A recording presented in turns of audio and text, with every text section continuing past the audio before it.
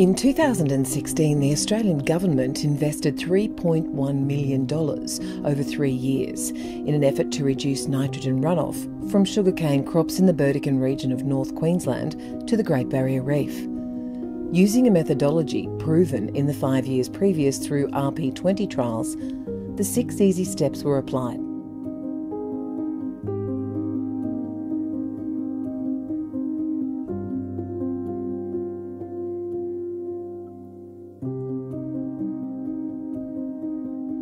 Due to the success of the pilot project, a further $7.1 million was invested in the repeated tenders.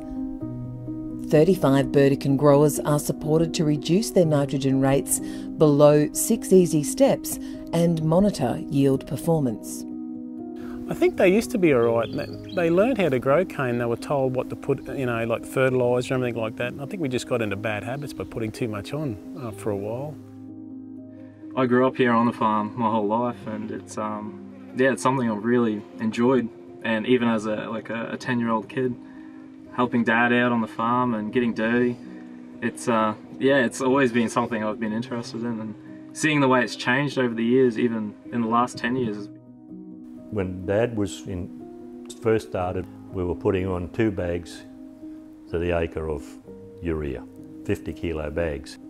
As we changed our practices, we then started to use all of our assignment and replant, plough out, replant.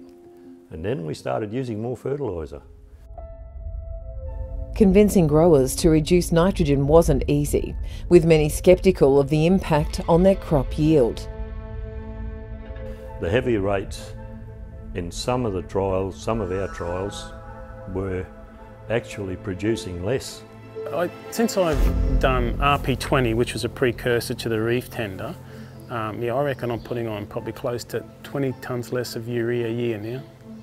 It works on all ground. Like the 6 easy steps is definitely the way to go forward, and some of us didn't think it was at the start, and it proved us wrong, and we're glad that it did. I'm pretty impressed by what I thought I had to do before and then cut back. I haven't seen a huge change, and I'm saving money by putting on less fertiliser.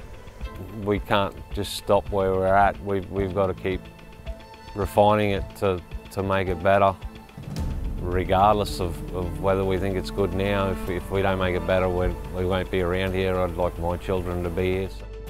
Backed by trials, monitoring and agronomic support, the significant reduction of surplus nitrogen fertiliser achieved has revolutionised the design of future projects.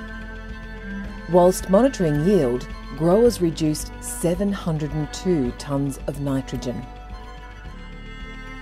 NQ Dry Tropics have been a real helping hand in that. By doing soil samples on every paddock, getting your water tested, and then getting that data together and then working out what's your best fertiliser to use instead of just using the same stuff that everyone else uses. Without them, you wouldn't see the GPSs, you wouldn't see our new implements, you wouldn't be able to just do things a little differently to see if it works, without a doubt. We're custodians of the land, so we've got to look after it, and I don't personally want to waste any money. And that's what, if it runs off to the reef, that's all that's going to happen, is waste of money.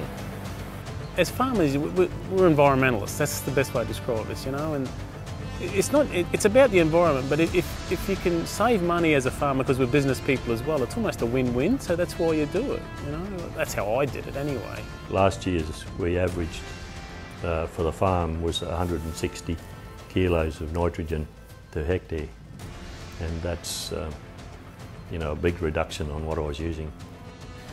There's always new technologies and new techniques, and we're learning along the way, absolutely, but we're not at the end yet, I'll guarantee you that. It's not just for our generation, but for generations to come. I mean, we want to look after the Great Barrier Reef, we want to look after our water and our soil, and we want to keep farming a prosperous industry for the district that so many people love.